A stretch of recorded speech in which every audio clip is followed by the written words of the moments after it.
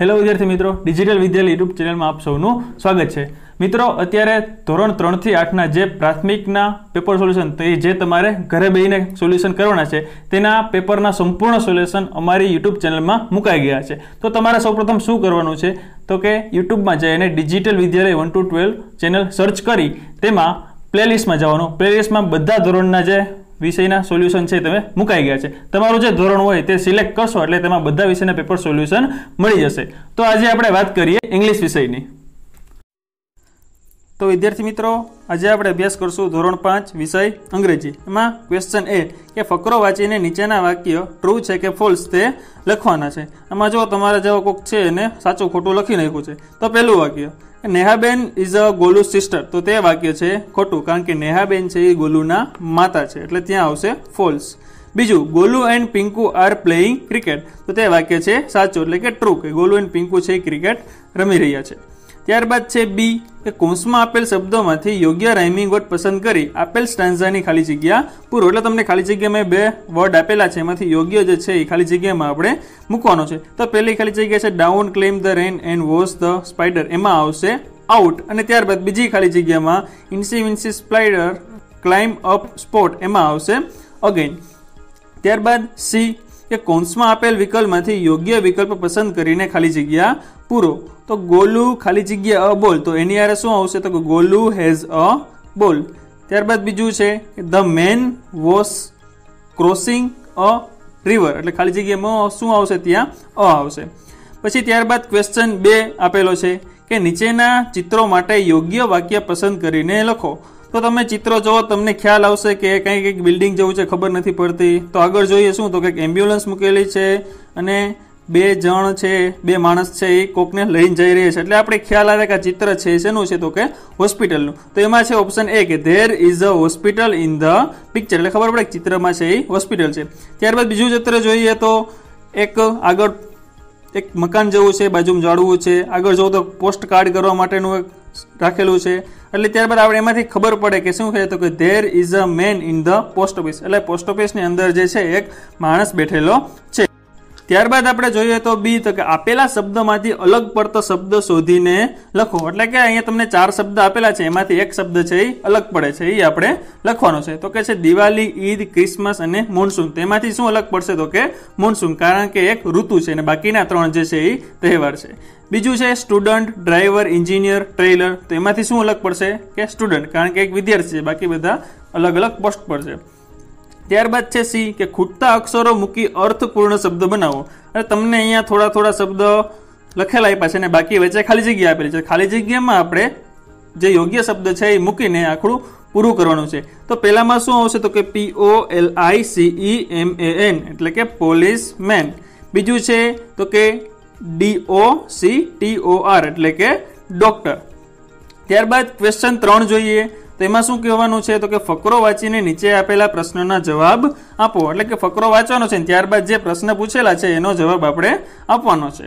તો પેલું છે વોટ ડીડ ધ લોન્ડ્રીમેન સે, કે લોન્ડ્રીમેન શું કહ્યું તો કે the લોન્ડ્રીમેન sad he is busy, કે લોન્ડ્રીમેન છે એ કેવો છે ત્યારે વ્યસ્ત છે। બીજું, હુ વેન્ટ ટુ ધ લોન્ડ્રીમેન, કે લોન્ડ્રીમેન પાસે કોણ ગયું તો કે અ માઉસ વેન્ટ ટુ ધ લોન્ડ્રીમેન પાસે એક ઉંદર ગયો। ત્રીજું, what did the mouse find, તો અ mouse found a piece of cloth, કે એને એક કપડાનો ટુકડો મળ્યો। વોઝ ધ ક્લોથ ક્લીન, ચોથો પ્રશ્ન છે વોઝ ધ ક્લોથ ક્લીન, તો કપડું છે કેવું છે સારું છે એટલે કે ચોખ્ખું છે તો કે નો ધ ક્લોથ વોઝ ડર્ટી, કપડું કેવું છે તો કે ગંદુ છે। ત્યારબાદ છે બી, તો કે નીચે આપેલા શબ્દોનો ઉપયોગ કરી ઉદાહરણ મુજબ અર્થપૂર્ણ વાક્ય બનાવો। તમને અહીંયા 3 શબ્દ આખા આપેલા છે, એનો ઉપયોગ કરીને આખું વાક્ય આપણે બનાવવાનું છે। તો મેં એક્ઝામ્પલ તરીકે આપેલું છે કે ટિકિટ, વિન્ડો, પછી એટ અને રેલવે સ્ટેશન, તો એ 3ને જોડીને આપણે એક વાક્ય બનાવી શકીએ। શું તો કે there is a ticket window at the railway station. ત્યારબાદ તમને આમાં 3 આપેલા છે, પેલું છે કે 4 ડોક્ટર્સ ઇન અને હોસ્પિટલ, તો આપણે એની ઉપરથી કહી શકીએ કે there are 4 doctors in the hospital. ત્યારબાદ બીજું છે અ પોસ્ટમેન, પછી એટ અને પોસ્ટ ઓફિસ, તો આપણે કહી શકીએ કે there is a postman at the post office, એટલે કે પોસ્ટમેન છે એ ક્યાં છે તો કે પોસ્ટ ઓફિસે. ત્યારબાદ ત્રીજું છે અ બલૂન મેન ઇન અને ફેર. તો there is a balloon man in the fair. મેળામાં ઘણી વાર ફુગાવાળા જોતા હશો તમે, જોવો ને આ ઈ. ત્યારબાદ સી કે કૌંસમાં આપેલ વિકલ્પનો ઉપયોગ કરી સંવાદ પૂર્ણ કરો. તમને ઉપર કૌંસમાં કંઈક વિકલ્પ આપેલા છે અને તમે જે બે જણા કોઈક વાતો કરી રહ્યા છે, કોણ છે તો કે વિનય અને જય. આ બે વાતો કરે છે તો આપણે એને ખૂટતા શબ્દ આપણા માટે એને રાખીએ છીએ તો આપણે એ મૂકી દઈએ. વિનય કહે છે હેલો આઈ, પછી ખાલી જગ્યા વિનય, તો આઈ યારે શું આવે તો કે એમ, તો કે આઈ એમ વિનય. પછી જય કહે છે ખાલી જગ્યા is that main. Who is that main? તે માણસ કોણ છે? એની સાથે કોઈક હશે જયની સાથે. તો વિનય કહે છે, સોરી વિનયની સાથે હશે કોક, તો વિનય કહે છે કે he is my father, his name is Arvindbhai. જય કહે છે નાઇસ ટુ મીટ યુ, તમને મળીને મજા આવી. ત્યારબાદ ડી છે શબ્દોને યોગ્ય ક્રમમાં ગોઠવી અર્થપૂર્ણ વાક્ય બનાવો. અહીંયા તમને શબ્દ આડાઅવળા આપેલા છે, પેલું હોય છેલ્લે, છેલ્લું હોય પહેલા ને વચ્ચે આડાઅવળું મૂકેલું છે, તો આપણે એને શું કરવાનું છે તો કે ક્રમમાં ગોઠવવાના છે. તો પેલું વાક્ય ગોઠવી શું થશે તો એનું તો કે there are 20 students in the class. તમને બોલવામાં મજા આવે એટલે યોગ્ય જ હોય.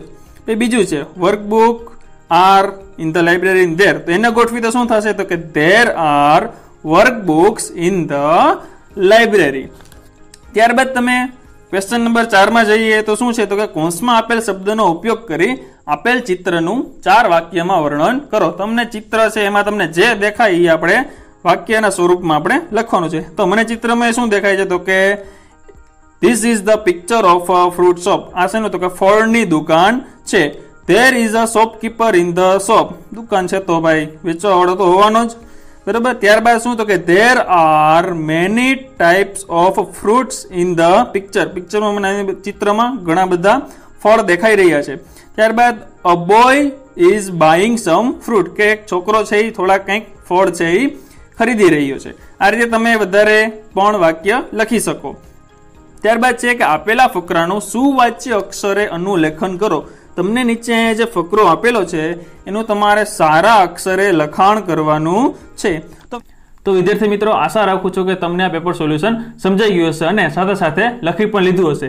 જો તમે લખી લીધું હોય તો તમારા મિત્રોને પણ શેર કરજો, જેથી એ પણ લખી લે અને વેકેશનની મજા માણજો. આવજો. જય હિન્દ, જય ભારત.